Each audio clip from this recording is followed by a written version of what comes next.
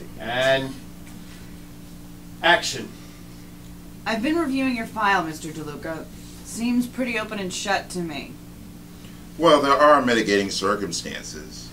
I mean, I will argue illegal search and seizure along with entrapment. He was caught selling to an undercover officer. How is that entrapment? Cop should have identified himself as being a police officer. Yeah, maybe I should just drop the charges and let Mr. DeLuca walk on out of here free and clear. Okay, that's what I'm talking about. And I promise I'll never do it again. Scout's honor. Shut up, Max. No, I got this. Look, it's just a little bit. I'm sure we can work something out.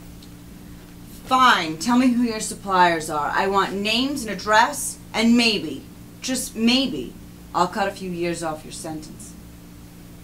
Whoa. Whoa. You want my client to reveal his supplier and maybe you'll cut a few years off his sentence? No. No deal.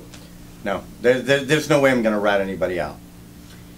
Then this meeting's over. I hope you enjoy the accommodations up north, Mr. DeLuca, because you will be there for a long time. Screw you, lady. Cut. Good. That's very good, Richard.